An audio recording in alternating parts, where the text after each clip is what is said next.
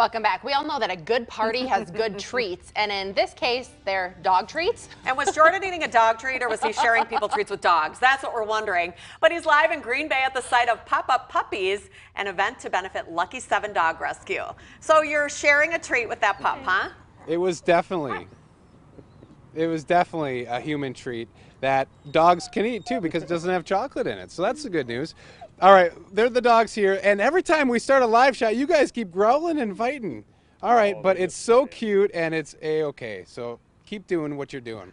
All right, Sam's over here with On Broadway, and you guys are hosting a great event tonight. Why don't you just run through the details real quick? Sure. So tonight we have our pop-up Puppies in the Park. It's in our Pocket Park on Broadway, which is located at 325 North Broadway, right across from the Titletown Tap Room. Okay. 5 to 7 tonight. Come and go as you wish. You get to see Lucky 7 pups. You can also bring your own dog as long as you have them on a leash. We're going to have great puppy treats. We're going to have some music. We're going to make some DIY dog toys. There's going to be other treats for humans too, so it'll be a fun time. All right, so Lucky 7 Dog Rescue, Chad now, and these two here. So we have Annie and Gwen, and you know, where are these guys from? Gwen actually is from Tennessee. Okay. She just came up about a month ago. That's one of our newer locations where we've been transporting. Okay. But normally Houston, Texas is where we get the majority of our dogs. Okay. And super easy to adopt these guys too, Oh, right? extremely. If you are even thinking about being in the market for a dog, I would recommend going to our website, lucky7dogrescue.com, and filling out a application right there.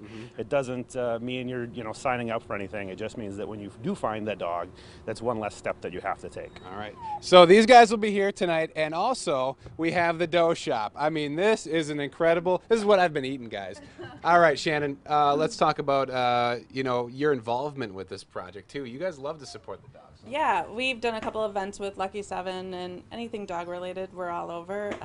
On top of being a nonprofit, that's something that our shop likes to do a lot of. Yeah. So people who come down here tonight, what are they going to be able to taste? So we're going to have cookie dough samples that the dogs can eat, also humans, so either one. And then we'll just have our cookie dough menu and our cookie dough pies that people want to have a treat. If they want to share with the dogs, they can, as long as it's not chocolate or nuts. So. And anyone who wants to come and see you guys and see your shop, where is that at? We're at 844 Willard Drive in Ashwaubenon, right across the street from Texas Road Hall and Mall. All right, perfect. And I guess this one's safe for dogs and humans, like you said. What makes it safe for dogs? There's no chocolate and there's no nuts. We make all of our dough with pasteurized eggs and heat-treated flour, so they're going to be. It's good for them to eat. It's good for humans to eat. It's yummy. It's a good treat. It's yummy. You heard her. All right, guys.